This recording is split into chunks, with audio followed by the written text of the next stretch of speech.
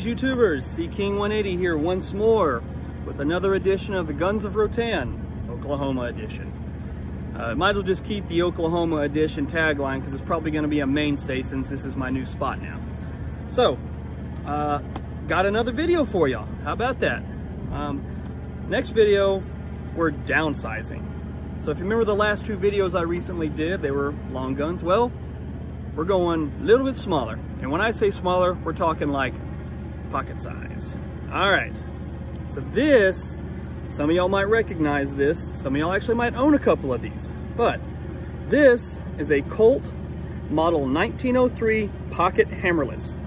This particular version is chambered in .32 automatic, so not a very poppy cartridge by all means. Utilizes an 8-round single stack magazine of .32 automatic. Okay, the one thing about this particular gun that I'm not a fan of, but I get around it, is it utilizes a heel release, meaning you have to pull that back and then pull your magazine out. Not the most, if you're a proficient way to reload if you're in a shootout situation, which, you know, we don't have to worry about that anymore. So, flip it around here. So this particular gun was designed in 1903 by John Moses Browning, and it was manufactured by, of course, Colt, you know, legacy of a firearms manufacturer. And they call it the Pocket Hammerless, obviously because there's no exposed hammer. There's an internal hammer that you can't see, and they call it a Pocket Hammerless because it could easily fit in and out of a pocket without having a hammer spur to snag on anything. Okay, so this gun also features some of the earliest prominent features of the well-known 1911. For example, the grip safety, as well as the, what you think would actually be a slide lock. Now here's the kicker. Now, the gun has been unloaded. As you can see, there's nothing in it. What's interesting about this is you pull this back, and yes, let's do it this way, and it will lock the slide, like so. However though, when this gun is empty, this slide does not lock back. The slide will stay forward, all you'll hear is a click. This actually acts as your safety. That locks your hammer. Doesn't lock the grip safety, but it locks the hammer. So if you're pressing on the grip safety and you try to pull the hammer, it's not going to go anywhere.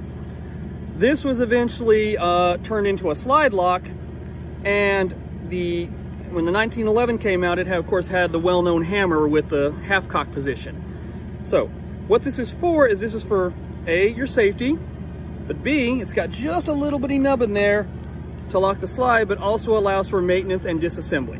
Now this doesn't disassemble like your standard 1911. There's a little bit more to it, but again, this is a shooting video, not a history video. So again, check out C&Rsenal, hosted by the awesome Othias and most awesome May.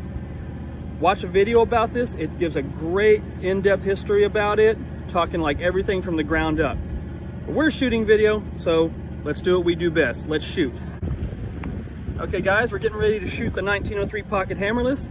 And just to kind of give you an idea of how small this is, I have a 1911 on my hip. So this is the 1911 by comparison to the 1903. A lot smaller, but as you can see, the design is almost the same. So let's get our 1903. Let's get our magazine in. 8 rounds of .32 automatic. Okay.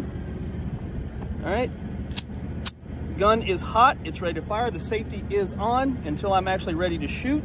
Let me grab my hearing protection once again. Got these 45 automatic bullets, which I know is not exactly the most practical of hearing protection, but I always seem to forget my hearing protection when I go shooting, and I know I shouldn't. So, but these work good though. All right, let's get to it.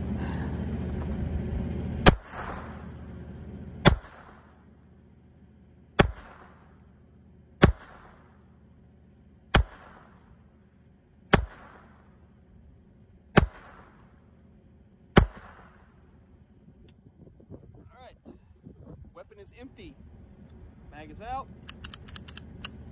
Gun is empty and out of ammunition. So there you have it. The Colt 1903 Pocket Hammerless. Just an absolutely just beautiful gun. Comfortable to hold, comfortable to shoot. Not terribly powerful, but it's a 32. It was more of like a self-defense gun, self-defense cartridge, and something you keep in your pocket to protect yourself. One thing I did want to mention, this particular model was made in 1920, and the original model was made in 1903. And these went on to just past World War II. And there was another variant introduced in 1908 that was chambered in 380. And like I said, they just were popular. They're actually very popular today, and I see them everywhere, and I was happy to finally get a hold of one, and I absolutely just adore this pistol. It is a great EDC and just an all-around good carry gun. Again, 32, not a hoppy cartridge, but if you're just needing something for personal protection, this is a great gun. So anyway, thanks for watching. Like, subscribe, share if you must, and I'll see you soon.